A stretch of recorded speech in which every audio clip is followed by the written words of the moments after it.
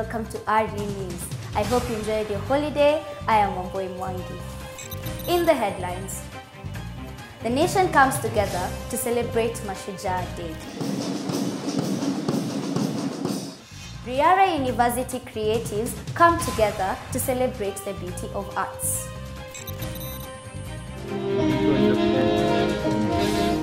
Students at Riara University learn more about the election process.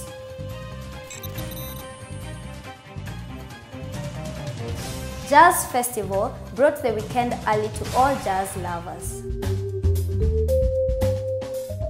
One for the reggae lovers, Taras Riley brings the roof down at KICC.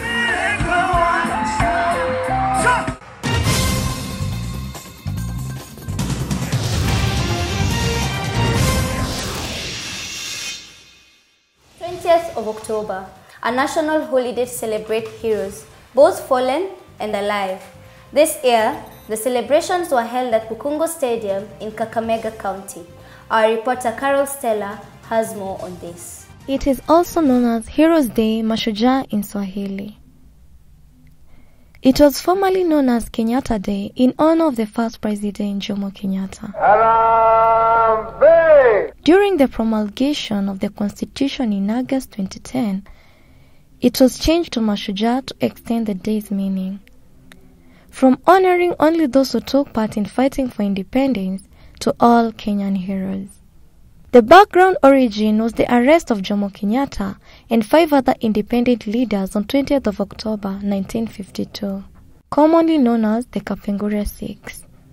National celebrations are held in different parts of the country, consisting of military troops wearing colorful uniforms and a speech from the Kenyan president.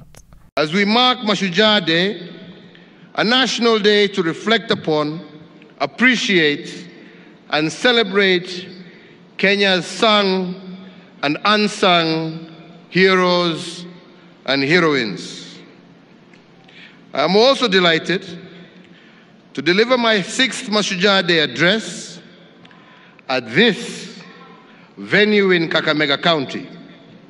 The heroes of Riara University are Mr. and Mrs. Gashukia. They have redefined education for us by creating a serene environment for learning in this institution. They have gifted the society with all-rounded journalists by being the only university that offers Bachelor of Communication and Multimedia Journalism. We were all excited to have the chance to celebrate our heroes. Reporting for RU News, I am Stella Carol. With the upcoming elections, Riara University students got a chance to learn about the school election process. Brian Kavalaji has more on this story. As the election season approaches, Riara University's Electoral Commission has introduced a new system of voting called the Electoral College.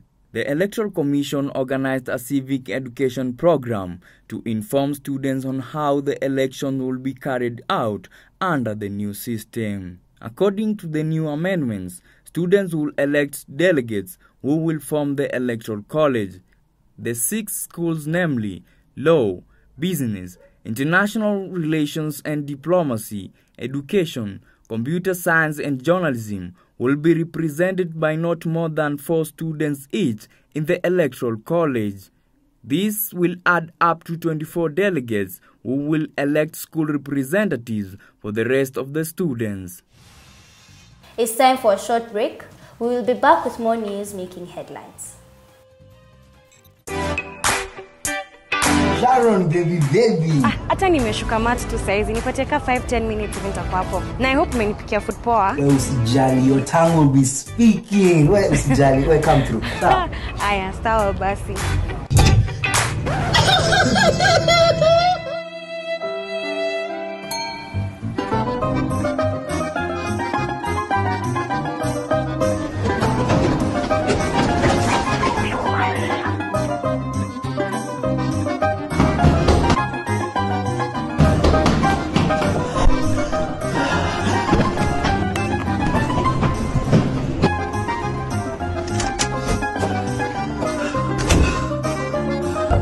Coming.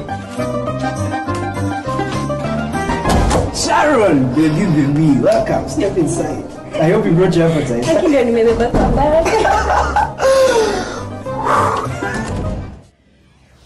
It seems Nairobi fan lovers were spoilt for choice as the entertainment was unlimited in the weekend.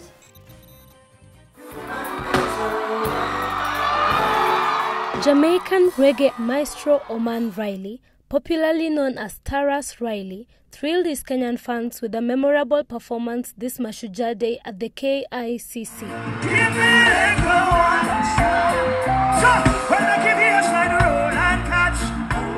He joined thousands of Kenyans in celebrating their heroes during his fourth visit to the country.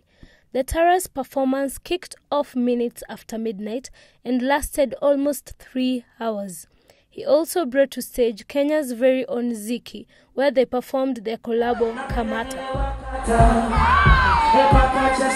Other acts were reggae icon Everton Blender, Gravity Band, MC Philip, MC Tiagas, also known as Baba Dede, and Talia Oyando, the reggae queen who kept the crowd alive before the main act. Reporting for Irei News, my name is Kwama Joe. The Kistrek International Poetry Festival is a poetry and art event bringing together international art content creators. It was pioneered by Dr. Christopher Okemwa, an award-winning author and lecturer at Kisii University. This year's event was held at Riara University.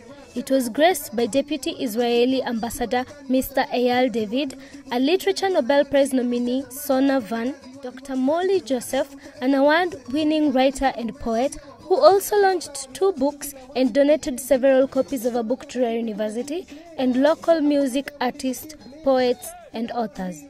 Reporting for Irei News, my name is Kwama Joe. Globally acclaimed American jazz performers Diane Reeves and Marcus Miller headlined the Safaricom Jazz Festival. The event marked the beginning of the 2018-2019 season of the Safaricom Jazz Festival. The festival was a great way to celebrate jazz. Nothing accompanies great music like great food. It was an all-you-can-eat buffet. The festival was a 3-day festival that was filled with fun, music, and laughter. Masikabiria reporting for Irei News. We are now joined with Brian Kavalaji for the sports news. Good evening and welcome to Irei News Sports segment. My name is Brian Kavalaji. Riara University's football team has emerged victorious at the recently concluded Football Kenya Federation's Nairobi West Sub-County Tournament. Riara University Football Club are a true epitome of the phrase, from grass to grace. The team joined the Football Kenya Federation League for the first time this year. This is after they previously participated in the university's league. They since remained at the top, playing a total of 14 matches, winning 12, losing 1, and drawing 1. The captain had this to say. As per now, the progress of the team, we qualified to the county league. We emerged number 1 in the sub-county region. Despite their victory, Riara University Football Club had their fair share of challenges. Owen Makoha, a proud coach, had this to say. This team was started 3 years ago. We've been struggling, but finally, this year we've been able to break the duct, whereby we registered in the FKF League. Masikabiria reporting for Irei News. Harambee Stars has boosted their chances of qualifying for the 2019 African Cup of Nations to be held in Cameroon. In a packed-up Kasarani Stadium, the Kenyan national team took the lead through Michael Olunga's deflected shot. Olunga is the taller of all the players here. Manages to get it away. There's Joanna. It comes into it. Olunga goes for it. 25 minutes into the game, the Warrior Antelopes found themselves trailing after Eric Joanna's screamer from 16 yards out. Harambee Stars captain and Spurs midfielder Victor Wanyama hammered the last nail on the coffin from the penalty spot after fall on Johanna inside the penalty area. Will be taking that penalty. It comes in, puts it in the net. Under fire, Manchester United manager Jose Mourinho has managed to keep his job intact after a stale draw at Stamford Bridge. Antonio Rudiger got the lead for Chelsea 21 minutes into the game after Williams' corner found him unmarked. Anthony Martial stepped up to get United back into the game in the 55th minute after Juan Mata's deflected shot got to him 10 yards out. In this second half, he put Chelsea in the real. 18 minutes later, the Frenchman once again beautifully slotted the ball into the back of the net. I said Manchester United needed more quality in wide areas. And it seemed that Manchester United were taking all the 3 points home. However, Ross Barkley was there to deny them. Ross Barkley, he's the one that follows it in. That is all from the sport world. Thank you for watching. That is all from us for now. Thank you for tuning in.